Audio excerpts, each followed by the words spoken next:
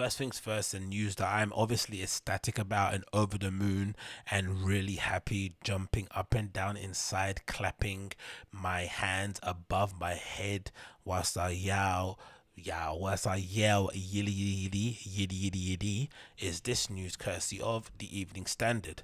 Exclusive. Now let's dance. Clubs to reopen with no COVID test or vaccine passports. Health checks are too much hassle and no exception for July 19th lifting.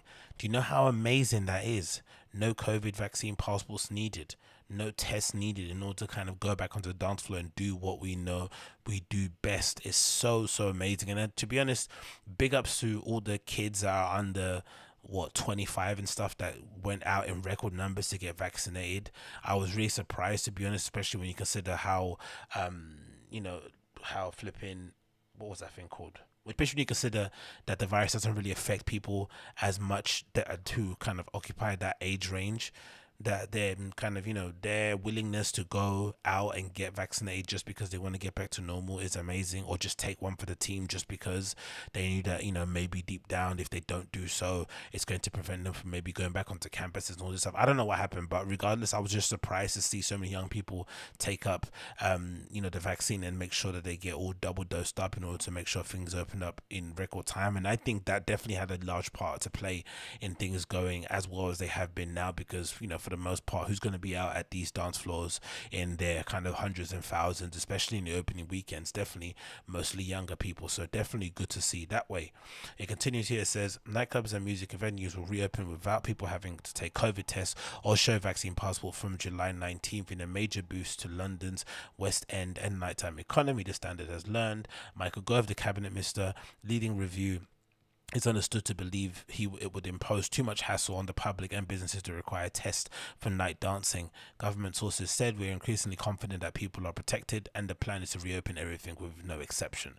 Brilliant. And that's how it should have always been, to be honest. I think the idea of maybe the idea of a COVID passport made more sense as opposed to, imploring or basically demanding clubs to do some sort of rapid lateral flow testing, whatever it may be, ahead of time or at the door.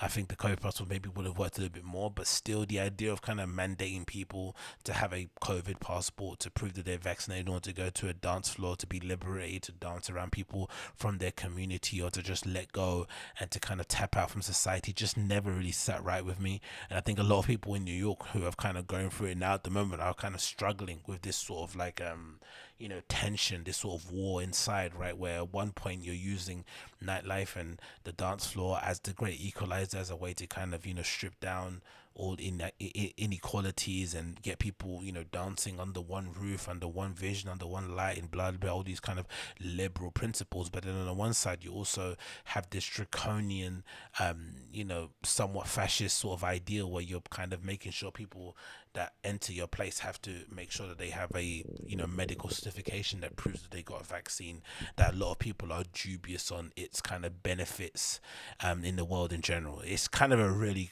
weird place to be if you're a club owner, in it, or if you're just a promoter of nights in general, where you kind of sit on that thing in general. But hey, I think in the UK, for the most part, I think most people have been kind of, I wouldn't say grown up is probably the best way to put it. I think we've just kind of been grown up. We've been like, you know what, I may have some real philosophical or ideological opposition towards this virus, or towards the virus and towards the vaccine in general, but I'm willing to take the hit for the team just to go I can get back to doing what I love. And I think if you're an entertainer or you're somebody that works within whatever field it may be, you're just going to need to get vaccinated just so you can do your job. And that's generally the only real stipulation that it comes down to. It's less so about a government mandate and more so you having the ability to make sure that you can put food on your table and put clothes on your back in it. And if you can do so now without having the vaccine, then it's a double win. But I think prior, everyone that got it beforehand, I definitely understood why, especially the ones that went out and did the DJ gigs in some of the more, let's say, third world countries, like the parts of Asia, parts of Central America, South America. Again, I don't judge, and it is what it is. I get it. Let's continue. The verdict was held as a godsend by leaders in the nighttime sector, which is worth an estimated 40 billion of the added value in London's economy. Simon Thomas, a chief executive of the Hippodrome Casino in Leicester Square, said this would be a godsend to the nighttime economy so that we can relaunch central London to a global audience. It's time to get on with life, live with this virus as we've lived with it before. But I wonder, sometimes I wonder how these places even function. Who do you think? I would imagine the majority, again, I don't go to casinos, I'm not really a Leicester Square goer outer, but I would imagine the majority of people that go to the Hippodrome Casino in Leicester Square have to be tourists, right? So without tourism, especially mass tourism now, because, there's not a lot of, major, I guess, European markets that are on the green list, which basically allow people to come into the United Kingdom without having to quarantine or whatnot, and just show basically a negative test, I think, or show that they got a vaccine. Without that, who's really attending these places? That's why sometimes I think, I wonder if some of these venues are just weird kind of fronts for money laundering, because imagine how you can survive as a casino, right, which basically needs people in real life to attend.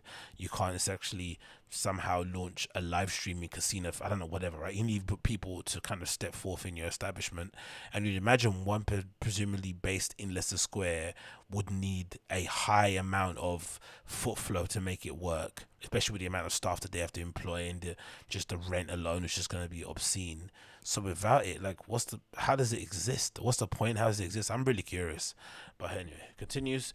It says it follows the success of the vaccination program in breaking the link between cases and fatalities and pilot schemes, including one at a nightclub, that showed that no substantial outbreaks and strong compliance with mitigating measures, which is interesting to find out too, because I think a lot of people who are arguing about reopening the economy, before Christmas, were arguing this. So basically saying, like, there's no more danger to going to a club than going to a supermarket.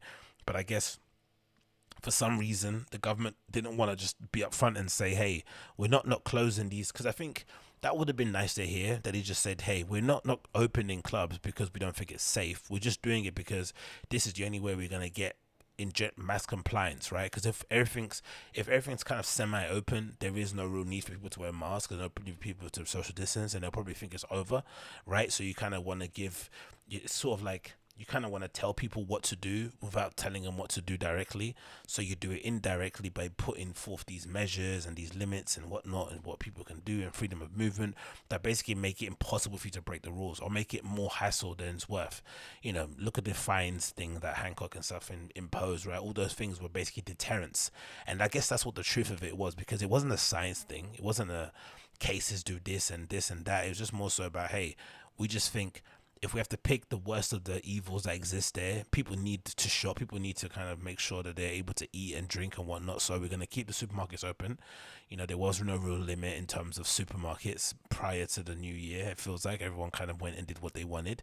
But then when it comes to clubs, we're going to just let that, kind of put down ice for now, because we want to give people the impression that we're over it when we're not really over it. Or we don't want to give people the impression that they can go out and just live their life as normal, because they can't, right? I don't know.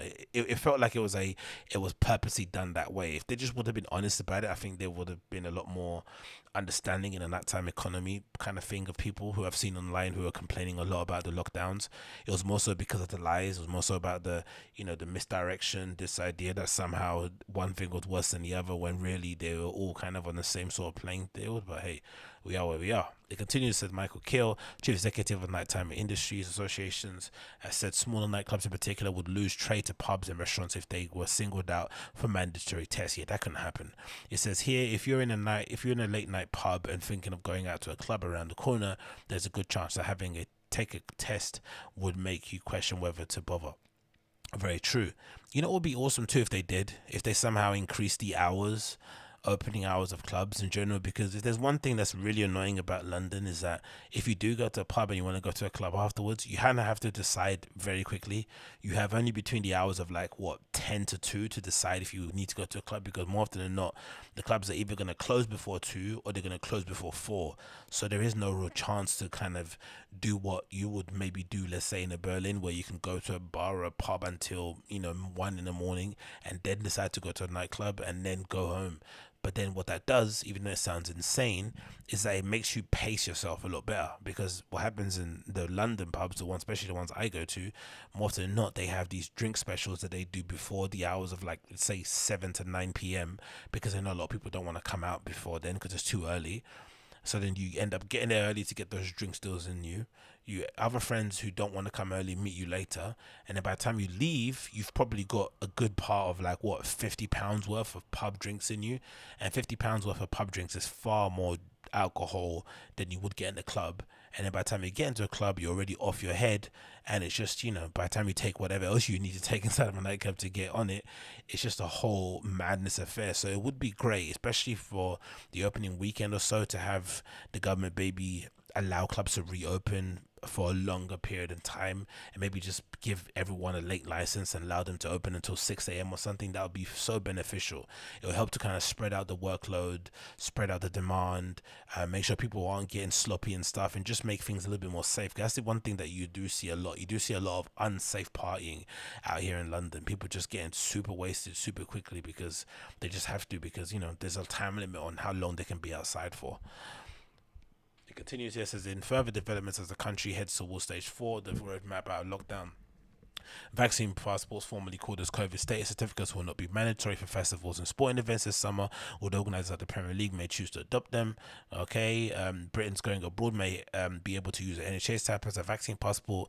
A new Health Secretary Sajid Javid is reported to be looking at integrating the UK app with the EU Green Pass system, which is great. I think that's going to be definitely beneficial for someone like myself who wants to go on my little techno weekends.